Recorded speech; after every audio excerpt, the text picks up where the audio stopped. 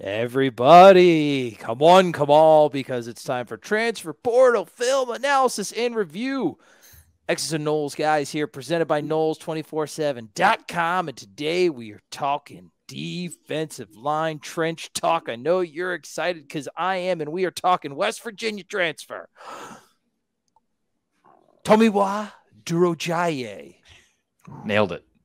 Absolutely. Without a doubt, phonetically perfect. And this kid deserves it because this is an exciting transfer, right? I'm very interested in this kid's upside. He was a guy, 90 transfer grade, second-year defender out of the state of Delaware. Adam. Hey. He's actually a Pennsylvania native. Oh, is he? Well, we're gonna have to talk to the guy that wrote that article on Knowles 24/7 because I'm just reading straight from that. Anyway, hopefully this is true. We beat out Auburn and Miami for his services.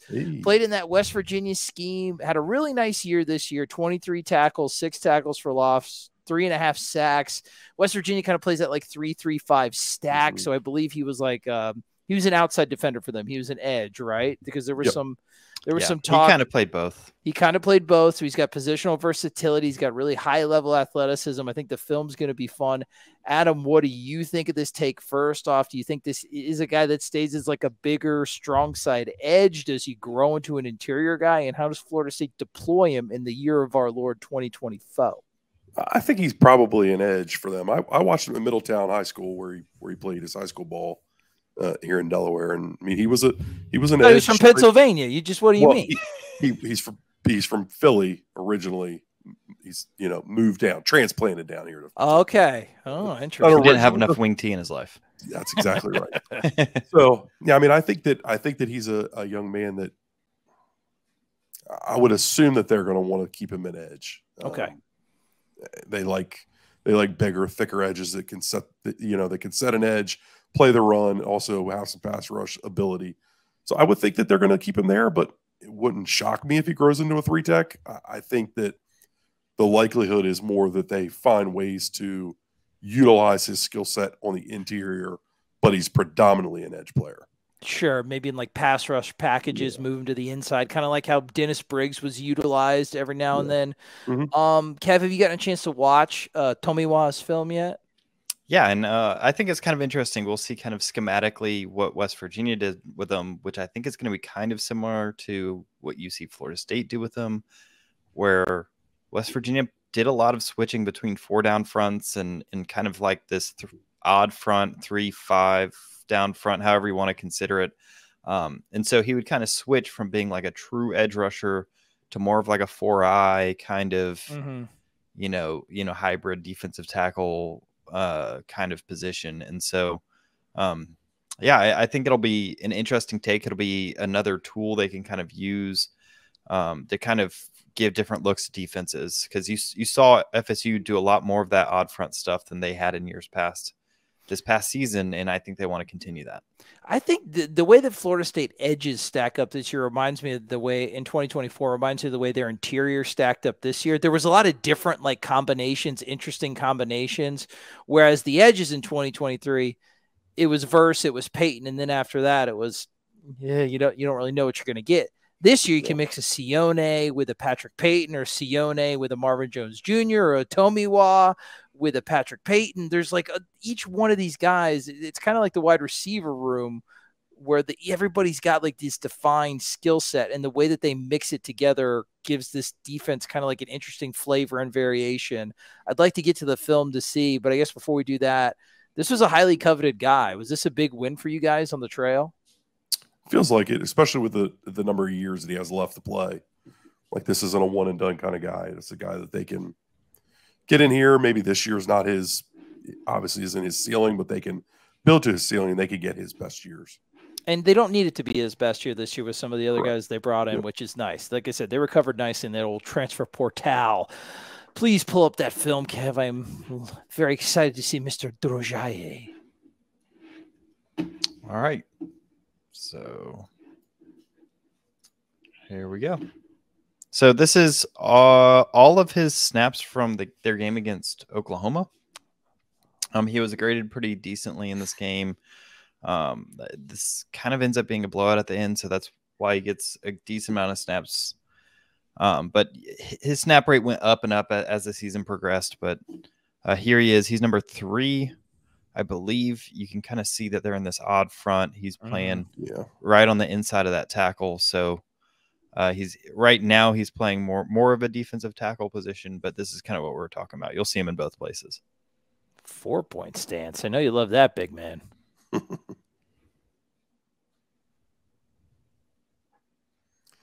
Not a lot there. Ball's going away from him. Yeah. You kind of see. Oh, he's got pretty. Good penetration. Yep. Explosive first step. Does a nice job staying square. Kind of gets tripped up in there. Yeah, it'll be interesting to see because he clearly looks like an explosive defensive tackle. And, you know, you saw someone like Braden Fisk who was able to take advantage of that, the defensive tackle position. So he might give you an excuse to do a little bit more odd front. So here is at the bottom of the screen, just taking on a blocker.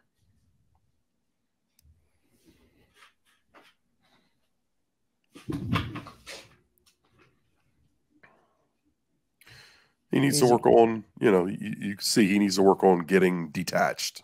He kind of, right now it presents itself as when an offensive lineman gets their hands on him, he doesn't really know what to do against that. So yeah, he's got something to work on. Yeah, decent extension, but I'm with you. The disengagement's not there. It looks like he's getting pretty brutally held on this one. Looks like he's trying to work a little speed into power. He's got to drop his level. Got to drop his level a little bit there. Yeah. The thing is, though, like even if you are, you know, getting held, it's your job then to make it obvious that you're getting held. You need to be able to work inside, have the strength to kind of break that, get the arms outside of the body and kind of force the call there. Yeah, he's not active enough with his arms in that play to me. Just kind of like by kind of penguin waddle status, arms by the side. Like to see a little bit more activity.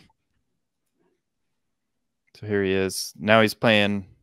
Yeah, they're in a 3-4 here. So he's still kind of playing defensive tackle in an odd front, but communicating with his teammates. They obviously love him. High there. Yeah. It's important, like, to note that like he's not being asked to be an explosive up the field pass rusher in this defense. That's not the role. So don't expect to see that kind of stuff. Yeah, he's setting the edge here, you know, and that he's doing his job. It's not his job to make this tackle. I think immediately, like, he's got to work on leverage. Yeah. He's got to work on some counters. Yeah, you can see the athleticism. You can see, like, for a bigger dude, he's got a pretty decent first step. Yeah. He moves pretty well in space, but yeah, he gets locked up pretty easily. He plays with pretty high pads, which here he is as a 4-3 kind of defensive end. Maybe more similar to what we're going to ask him to do this year, going on the inside, whether they run a stunt there or a blitz or something. Yeah, and I think this is a great use of him in the pass rush. So use him as a bull rusher, try to engage 2 people, and maybe pair him up with, you know, a quicker defensive tackle, maybe a farmer type that can get around this edge. Well, I think they even have it's a backside defensive tackle on the stunt there. Yeah, right? that was an interesting decision. Yeah, that's a long way for that guy to go. At the top of the screen again. There you go. Good, dude, that's a really good play. Yeah, so now he's playing this inside gap. He's letting go of contain. It's not his responsibility, this play. His job is to blow this play up, and he does. Interior penetration seems to be his strength. Yeah, I was going to say that, Adam. He'd set an edge nicely. He gets a little bit locked up in traditional pass sets, but like as an interior disruptor, getting across a tackle's face, and we've seen that with Florida State, that can really disrupt. He's trying to do it again there. That's a strength of his, right? So he started his career at Kentucky and then went to West Virginia, and now he's at Florida State. So, I mean, I wonder how stable his strength and conditioning has been. Like, I think it would be good to get him in with Josh Storms. I believe he mentioned them wanting to cut a few pounds off of him, which should help with some of his speed and quickness. JP will coach him up with the moves, too. He's done a good job. He looks like 290 a year, which he's big. Looks big. But you can kind of still see some of that explosion. Yeah. I think I honestly think he's a little bit of a tweener here. which like I think he either needs to be like an athletic 310 or a super, powerful 260. 270. You either need to Yeah. turn him into Josh Farmer or cut some weight off of him and see if Right. But I like the experiment of cutting weight off of him. I mean, Yeah, he's got a I good don't- base. He's got a decent first step. I think you could turn him into something as, that Fox defensive end, the guy that can kind of set the edge. There he is, getting around the edge. Yeah, he plays. At least from these plays, it looks like he's playing pretty hard, finishing the play. Yeah, and his snap rate went up as the season progressed. So he was someone that clearly I think West Virginia thought he was a little bit raw, and you see that in how high he plays sometimes. But he's someone that it's not exactly a defensive juggernaut. No, West God, Virginia. yeah. Good extension there. Just got to disengage better, right? Yeah. Yeah, you'd like to see those flashes of penetration kind of come in more often. Here he kind of on the inside he does though, right? He gets across everybody's face like better, like pretty darn good. Yeah, it's a nice play. He seems to be at his best when he's given a stunt to kind of just his job is to blow things up.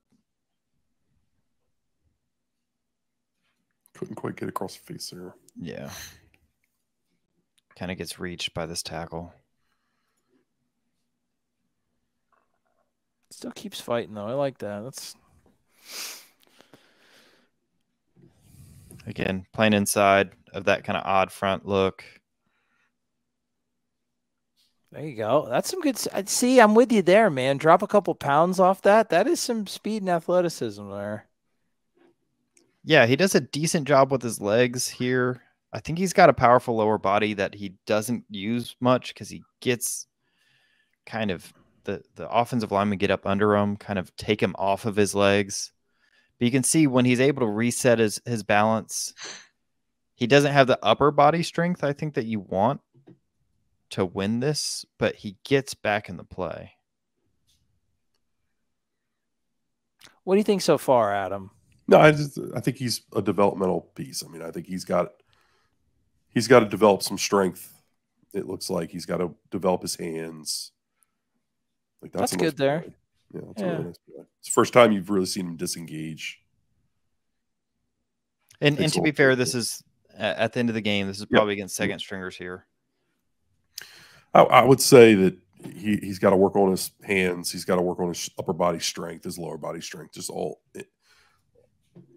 overall, just continue to develop his body and his strength. I think that would go a long way for him. It looks like he does a nice job engaging, but then we see him get stuck. Some of that is because he's not able to get disengaged. Guys they get a hold of him. He doesn't seem to know what to do. So I think that getting with JP and Odell and working bags and all that stuff will go a long way for him. I would say some of his leverage, he gets a little high at times. They're going to want to work on that kind of stuff. But I think there's traits there. You see him be explosive. Like you see a first step quickness inside, outside. You see him kind of understanding and having the ability to stay square down the line scrimmage and make plays in the run game. You saw that one play on that boot where he was explosive off the block and was able to get out and get the quarterback's face. So, like, there's flashes there. I just think it's nice that he's a red shirt sophomore, I believe is what his classification is. Yeah. He's had 2 years in college. This is going to be his third year in college.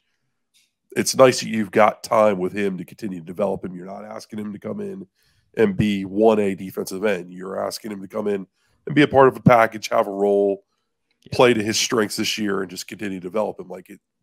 The tools are there. The frame is there. The skill set's there. It's time to unlock it. I agree with you there. The tools are there. Like all the physical qualities, the clay is there.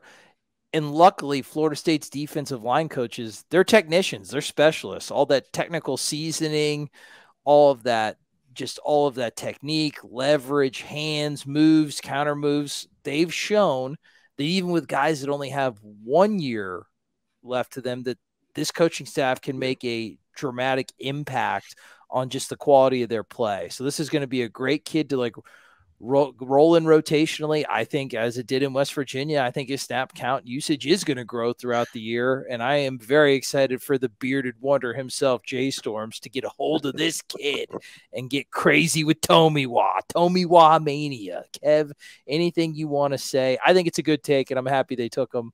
Especially like you mentioned, Adam, multiple times, having that multiple years to be with him and developing into what you want. Kev, anything you want to say before we wrap it up? Yeah, I would say that like I'm a 4-4-3 guy. Like I'm an even front guy. I'm used to watching even front teams. I'm used to like being around it. Like, so when I watch a defensive end, I evaluate him on his pass rushing and on his ability to get around that edge to be a dominant pass rusher. And right now he's built to be more of a 3-tech. He's more of a 4-eye, more of one of those guys in a 3-down front, but he clearly has the first step. He clearly has that ability. So I'm with you. I think he's someone that, right now the film might not be as obvious. Like it might not be like a prime Patrick Payton and he may never be that level of like twitchiness, but you knock 10, 15 pounds, you would be surprised at just how much that impacts that explosiveness. And, I'm excited to see kind of how he develops, how he kind of starts fitting into Florida State's scheme, how they use him. I think this is a big pickup, and I think you've been struggling to get those high school players in at defensive line, defensive end. This is a guy that's almost a high school player for you. He's a guy that has years to develop, and like you guys were saying, he's someone that I think you can be excited for. And we are, and we hope you are too. And you should still be excited because guess what? The videos aren't over. We've got more to drop. We've got more transfers to talk about. And as always, if you want to see that stuff, Noles247.com is the place to go. All the news, all the notes, all the analysis, all the fun is there waiting for you. And Noles247.com if you subscribe. Also, Noles247 YouTube channel. Subscribe, notifications on, and the X's and Knowles YouTube channel, obviously, subscribe, notifications on, and you will get all this wonderful information first and rub it in people's face because you should. Anyway, love you guys. More videos to record. Keep chopping.